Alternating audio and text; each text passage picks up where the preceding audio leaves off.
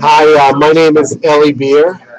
I live in Israel and I represent United Hatzalah of Israel, which is a first responding team throughout Israel, voluntarily. And I got the Social Entrepreneur of the Year from the World Economic Forum. And I want to reply and answer to Swati from Mumbai, who asked the question, what is the one thing in 2012 you would like to see happen in the world? Well, what I did in Israel is something that I want to happen all around the world, because I did in Israel, I connected people from all sectors. You know, we have a lot of diversity between people in Israel. We have Jews and Arabs and Christians and even Sikhs and other religions who all come to Israel. And we have to learn to live with each other, because if not, we're going to have disasters. And we do have a lot of problems. But in my way, I just created a system where in any emergency, if someone, God forbid, is choking or a heart attack or a car accident or a bomb attack, we have thousands of volunteers throughout Israel who are all professional paramedics and EMTs, and they respond in seconds to any emergency from their home or from their work, and they go directly to the emergency where it is. And we have a technology which was created by Nowforce in Israel, which connects these people to the location where the call is needed. Where if someone is choking, the person who is there, who is the parent of this child choking, would press the button, the emergency button, and we would automatically know where they are, or they could call us, and we would automatically know where they are, and we would send the closest paramedics there.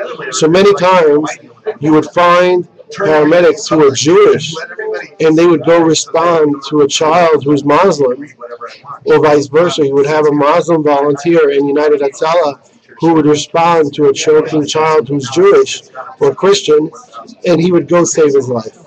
So we see that when it comes to a disaster or a tragedy in a family where a child is choking or someone's having a heart attack, you don't really care who's going to come save you. You really need someone to save you. It doesn't matter who he is and what color he is, and if he's white or black or yellow. It doesn't really matter. So when someone is bleeding to death, anyone that comes there can save his life and really make the change.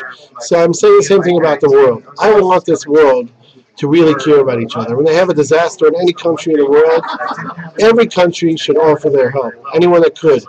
For instance, we in Israel offered our help to Iran when they had an earthquake. Unfortunately, they said no to us, and thousands of people were trapped underneath buildings that collapsed, but they didn't want help from us. But we were willing, even so, politically we don't get along with Iran, but you know what? The people that were trapped underneath these buildings needed help, and we have the most professional rescue units in the world.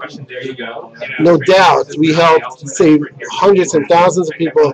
We saved all around the world, especially now in Haiti, where we send troops into Haiti to help save their lives. So why don't we have a better world where we can think about, forget about all the governments and all the politics. Let's connect people together. Let's connect people from Saudi Arabia and Israel and Mumbai and Pakistan and anywhere around the world. Let's connect the people. Let's have like the networks. Let's have a network. Let's have like a social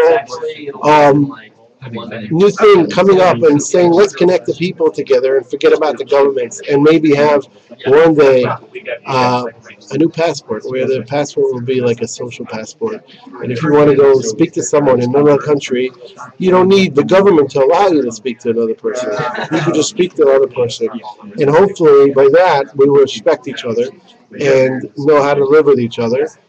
And hopefully we'll have a better world that way. So that was a great question, and I really hope to answer some more questions very soon. And thank you to the World Economic Forum, to the Schwab Foundation for doing what they're doing. Thank you. Have a good day.